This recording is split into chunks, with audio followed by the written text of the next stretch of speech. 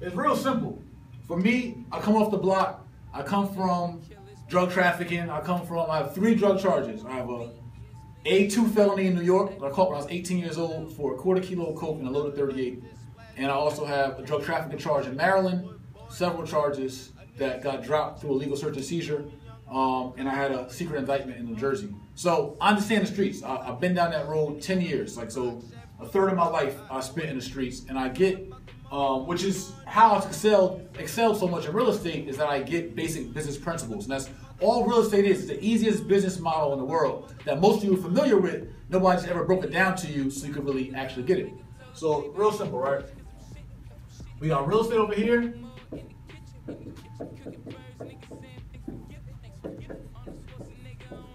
We got a dope game over here.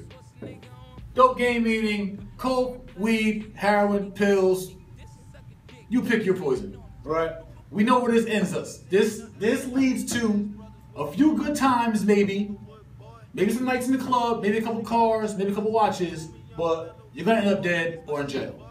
Somebody's gonna tell on you or somebody's gonna shoot you. I mean, it's just how it goes. So there's a lucky small percent that's not even worth gambling that might make it out. And you still hoping on that one dream, that one lotto dream, that you're gonna be that guy that made it out or that girl that made it out the dope game. To do what though? You only can leave the game. You don't leave the game retired. You have to leave the game and actually get into something. So I'm not perpetuating you using dope money to do this. I'm not telling you how to wash your money. I'm not doing anything illegal, feds. All I'm trying to do is show you the correlation that if you drop this mentality, how you can be successful in this world because you already have the skills. You just don't realize it yet. So in both worlds, in the dope world or trap world and in real estate, you have your product, right? So real estate, our product is houses. We call it inventory, properties. Whether it's 2-family, 3-family, apartment building, strip mall, it's all houses, it's all product. In a dope game, we got birds, right? We got pounds of weed, we got pills. Nevertheless, it's all product, right? So, if we get our product, there's a connect. In real estate, our connect are banks, motivated sellers, probate list, any kind of distressed property, houses on the MLS, all those things, right? MLS, sellers, REOs, auctions, all that's products. In a dope game, you got your connects, right? You got your connect, you got your plug. It might be somebody out of state, out of town, whatever it is. Could be out of the country, depending on how blessed you got to get a plug. Good for you.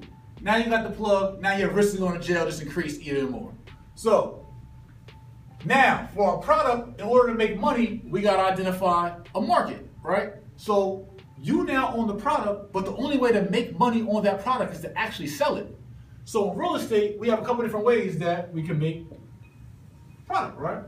So you got your slow grind, right? So in real estate, we got a slow grind. Your slow grind is buying and holding property, right? So that means we got our property, and now we got, oops, my bad. Now we got tenants. We got a 2-family, matter of fact. So now we got a 2-family house and we got tenants. They are bringing us in rent. We are making even on our mortgage, living for free. Maybe you live on one side and renting out the other. Or maybe you're renting out both and you're getting both income. And over time, this property will go up in value, right? And you will make your money, get tax benefits and all of the great perks of real estate. Now, in the dope game, we got a slow grind, and that's your block money. You don't have enough money yet, you have enough clout yet, you don't have a good enough connect to actually sell weight, you don't have enough money invested to sell weight, so you gotta move work on the block. So you are moving work on the block, you are standing on a corner all day, every day, trying to pitch pills, weed, or coke, and you are making some kind of money, right? And you're hoping that eventually it leads to you being a big boy. That's what you're hoping in the game. Here, you're hoping that this property increases in value and one day the equity in your property is so much that you can now refinance or get a home equity line of credit and tap into this equity for you to be able to flip and buy more houses. You're hoping that your drug business grows so you can be able to get more work. Same thing. You're hoping that your real estate business grows, your equity grows, so you can get more houses. Now, also, so this is our slow grind, right? This is our buy and hold model. Now over here we got our wholesale model. Sometimes in real estate, just like in the drug game, you don't have no money for real. You starting off from scratch, you trying to figure out how do I get my chips up, but you got connects and you got knowledge, right? So if you got the knowledge, just like in real estate as in the block, if you got knowledge on the block, you're here. You got a sad face because you're broke. But your big bro, he got a smiling face because he got work. He has the connect. But you have no money to holler at the connect. But you know these guys over here, they all move work from your hood. So you know what you do. You holler at your connect to get the prices. You know the prices is 32. You tell these guys the prices are 35. You keep your 3,000 in the middle, all by wholesaling the work with no cash or no credit, or you don't need credit for that, or your own. You need street credit, right? Wholesaling and real estate, the same thing, except in this, you can go to jail. So now if you get locked up for serving one of these guys, because this punk right here is a snitch, you just served him a bird or a pound or pills to this guy. These guys was cool, but they didn't even know their man was a snitch. And now you going to jail, you was broke to start with, you got no bail money, no commissary money, your girl not coming to visit you, your baby mama mad at you, and your life just turned to shit. All while you trying to make money doing something illegal you had no business doing in the first place. Or, the connect, he snitched on you, he give you away because you're the little guy, and nobody gonna believe you, and this is how he's staying to connect, because he snitched on you, and you going to jail. And you got no bail money, no commissary money, nothing to come home to. And you're gonna work in jail for 40 cents a day. Cutting down trees, mowing lawns, or doing something stupid like that, mopping floors. Right? So you figure out that. Wholesaling, however, in real estate, you get to be the middleman, sad face, you got no money. You might have learned on YouTube, you might have went to the Morrison Academy, I don't know. However, you learned the real estate game. You learned that if you find inventory, motivated sellers, who need to get rid of their house, and you got cash buyers over here, or your big bro, Jay Morrison, who has a real estate fund with Deshaun Jackson and a couple other athletes and some other fluent guys, you say, hey, big bro, I got a motivated seller, let me holler at you. This house, this seller wants $30,000 for it in Detroit. But I know that what you told me about finding comps and rehab costs, that once this house is repaired, it could go for, it needs $10,000 in work, so you'll be in it for 40, and it'll go for 80. So it's an $80,000 spread there. So all you're gonna tell me is, hey, big bro, let me get $5 grand for putting this deal together for you, and you can keep the other $35,000 profit for you and your team. We're happy we got $35,000 property from a easy distressed sale. The seller's happy they got rid of their property. You're happy because you just made $5,000, just as much you would have made from a drug flip, except you have no risk in this situation but your time, effort, hustle, and energy.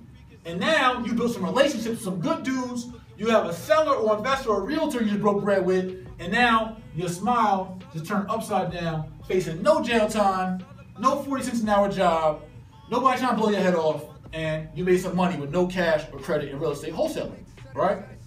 Now, some of y'all, you balling out there, you are the connect. You the man. You in your phantom, you are chilling, life is good, you got all the girls with all long hair around you, life is just great. You just chilling. The dope game is gonna last forever. You gonna be the one to beat the odds, right? And you got your car. You chilling, right? So, same principle. I'm chilling too. I'm the big man in real estate. I'm the connect. I got the properties. Big cheesy smile, right? I'll say the girls. You can have the girls. I'm trying to get some money. So, how I, as the big man on campus, facilitate moves in real estate is that I just play a bigger game. So now I'm looking at apartment buildings. And I'm looking at leverage. So I'm looking at, if I can get an apartment building and maybe I got $300,000 sitting to the side, I know that through a bank, I can get a $900,000 apartment building. But the great part about it is the apartment building, once it's fully rented, and once I renovate the units, maybe for another $150,000, right? So now I'm in it for $1,050,000 in my apartment building. But now I know it's worth, right? After I renovate the units, it's called forced appreciation, right? So I learned how to force my value in my apartment building because it brings me cash flow from my 20 tenants, and I get principal pay down, meaning that I pay my mortgage down fast because I got all my tenants paying down my mortgage for me, and I bought it right, so now I already got equity in the deal when I bought it. So I might be in it for, what I say, 300?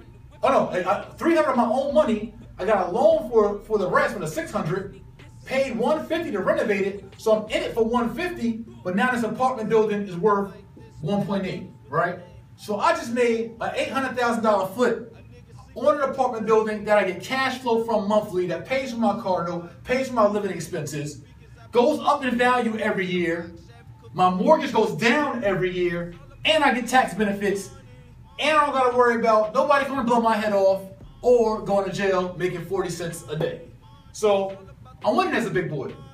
This big boy, you balling in the club, you got birds for days, it's all good, you effing up some commas, and then out of the many people you serve, you got 40 phones, you think it's all right, all your dudes are stand-up dudes, nobody snitching, but you ain't know this girl right here was messing with the guy right here that was plotting on you, and